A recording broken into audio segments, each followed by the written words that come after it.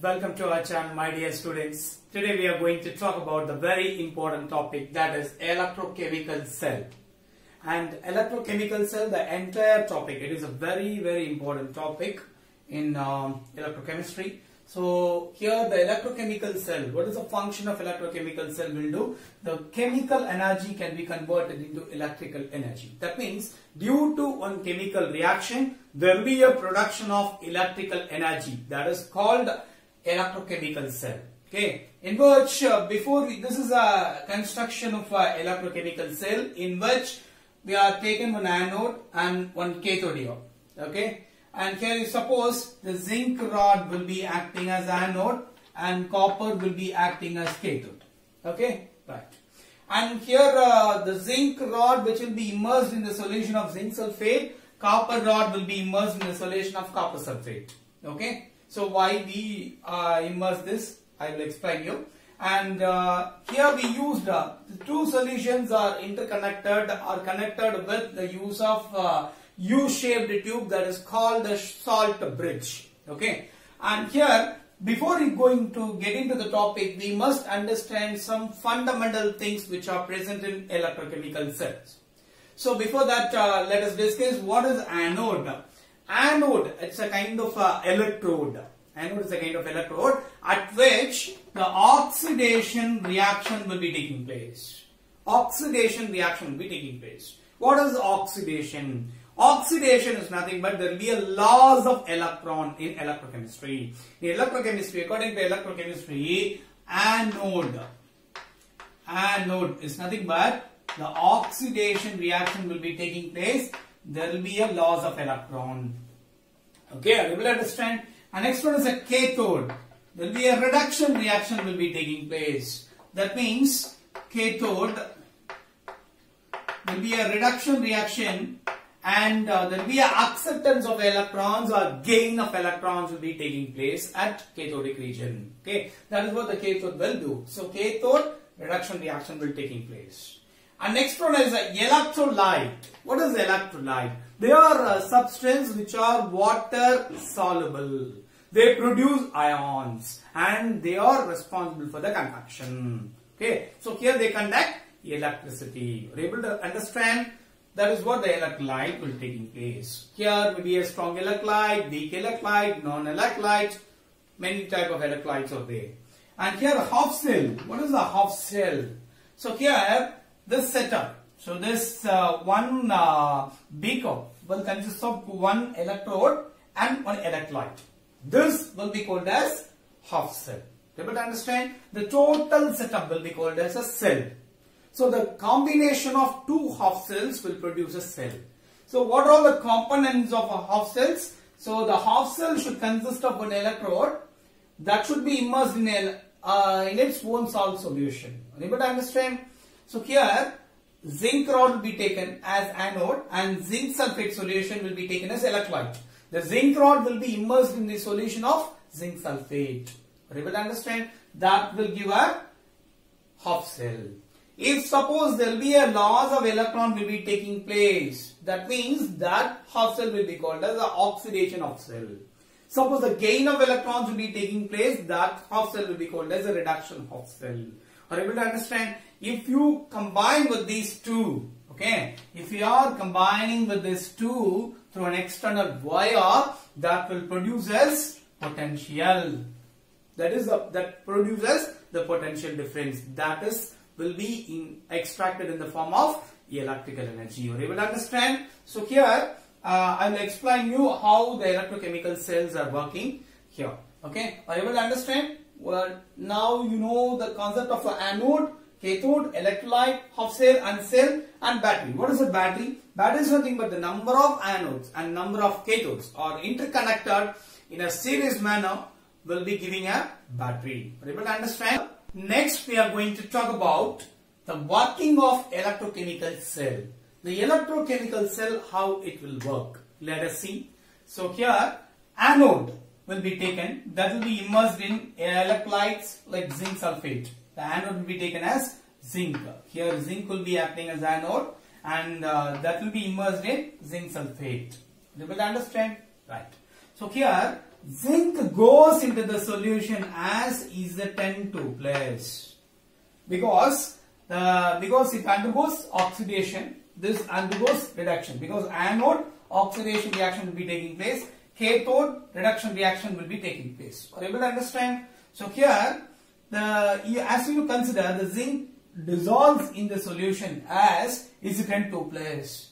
Okay, that means at anode, what kind of reaction is taking place? Zinc will goes into the solution as Zn2 plus with the loss of 2 electrons. Okay, the 2 electrons will be carried by the wire where it can go. So it can go and conduct the reduction reaction at cathode. Able to understand? So here at cathode, what type of reaction is taking place? So at cathode, okay, cathode, there will be electrons will be accepted. That is 2 electrons. These 2 electrons coming out from the anodic region, which will be accepted by copper 2 plus ions to become copper. That means, so this copper sulfate solution will contain copper 2 plus and SO4 2 minus ions. Are you able to understand? Likewise, the zinc solution also contains zinc 2 plus and SO4 2 minus ions. Are you able to understand? So here you just look at this, electrons will be coming and incoming electron will accepted by this copper 2 plus to become copper. So after a certain period of time, the zinc rod will getting reduces. That means the mass of zinc rod will getting reduces. At the same time, the copper rod will getting increases. This is due to the, what is that? Electrochemical reaction. Are you able to understand? The copper 2 plus from the solution will accept the 2 electrons coming out from the anodic region to become copper. Are you able to understand? This is very much important. Are you able to understand? This is what it is. It plays a very, very important role. Okay. So here the overall reaction, if you look at, well, let us see the overall reaction. So here, at which anodic reaction, that is zinc, goes into the solution as Zn2 plus with the loss of 2 electrons. The 2 electrons coming out from the anodic region that can be accepted by copper 2 plus from the solution, which forms copper as a product. Overall reaction, if you look at 2 electron cancel, then zinc plus Cu2 plus will gives Zn2 plus copper. The overall reaction, if you look at, the zinc will undergoes oxidation, the copper will undergoes reduction. Are you able to understand? That is what this reaction is called, the redox reaction. Are you able to understand? This is what this reaction is called, the redox reaction. We know the working of electrochemical cell, but now we should understand why we use the salt bridge to connect these two solutions. Okay, so we need to understand the importance of salt bridge in electrochemical cell. Let us discuss how it plays an important role. Okay, so here the salt bridge will be taken. It is a kind of, it is nothing but it is a U-shaped tube that should be in inverted manner. Okay, so it may be called as an inverted U-shaped tube. Okay, which consists of some chemicals. Let us discuss why the chemicals should be used inside it. Okay, let's discuss the zinc sulfate will be dissociated as Zn2 plus and SO4 2 minus, and copper sulfate solution CuSO4 because that will be taken as here copper will be there and copper sulfate, zinc will be there, zinc sulfate. Okay, like so here after dissociation, if suppose the zinc will undergo oxidation, we get the zinc 2 plus ions. We'll get more number of zinc 2 plus ions. The 2 electrons will go and conduct the reduction reaction at cathodic reaction. The copper 2 plus from the solution will accept the 2 electrons coming out from the anode to form copper as a product. This is a working, simple working. But suppose if you are not using, suppose you just look at now here, what happened now? Number of Zn2 plus. So suppose if I am taking Zn-SO4, okay, so Zn2 plus SO4 2 minus. Suppose if I am taking 5 moles, which consists of 5 moles of Zn2 plus 5 moles of SO4 2 minus. That should be there. Okay. But here the zinc rod is getting dissolved in it. That is what some moles, 6 moles of Zn2 plus will coming into the solution. Are you able to understand? Now the solution will attain positive charge. Extra positive charge. Suppose we are having the same 5 SO4 2 minus is there. So 5 moles of SO4 2 minus and 6 moles of zinc 2 plus ions. Now you can consider, so there will be a it is not to be neutral one. Okay, so I got positively charged solution. Are you able to understand? At the same time, the electrode will got negative charge. Are you able to understand? Because the lost electron will go through this only. That is what the electrode will got negative charge. Are you able to understand? And next we coming to this part, cathodic part. What happened? So here the copper 2 plus will be accepted and goes into settled as copper. So here also the same thing, Cu2 plus and SO4 2 minus will not be same, because now the copper 2 plus number is getting decreases. That's what, suppose if I am taking initially 5, so now it will be 4 only, 4 Cu2 plus only, and 5 SO4 2 minus is there. Here also there will be a not neutral one. Okay. So here the solution got negative charge. At the same time the electrode got positive charge. Are you able to understand? This is what very important. This is what very important. Are you able to understand? So here, suppose if I am taking zinc 2 plus will getting dissolved, that's what the zinc 2 plus ions number is getting increases. Once its number is getting increases, the solution will become a positive one. So here the copper 2 plus will be accepted. That means the 2 electron coming out from the anodic region to form and accept the copper 2 plus to form copper as a product. That is what the copper 2 plus number is getting decreases here. That is what the SO4 2 minus number will be same. So here, if you compare these two, so this will be a neutral one, but this is not neutral. This negative charge will be more. That's what the solution attained negative charge. Are you able to understand? This is what it plays a very important role. Now you just look at, suppose if these kind of unneutral, that is not neutral case. Okay, this is not a neutral case now. Okay, now these positive ions, that is zinc 2 plus ions, will go and form here. Okay, now you can just you can combine here. So here I got positive charge.